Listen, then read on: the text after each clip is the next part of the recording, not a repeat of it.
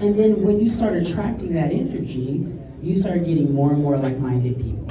And you start doing things that you could never do.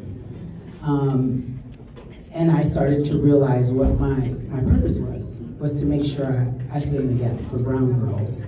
Hence my foundation, Brown Girls Dream. Because we dream, and our dreams can come true.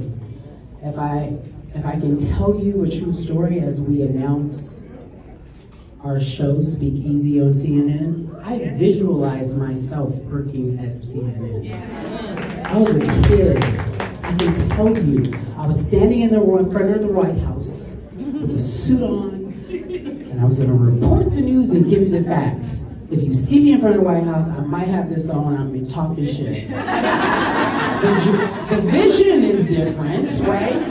The journey is different, but I had the dream, and it's real life, and I'm grateful.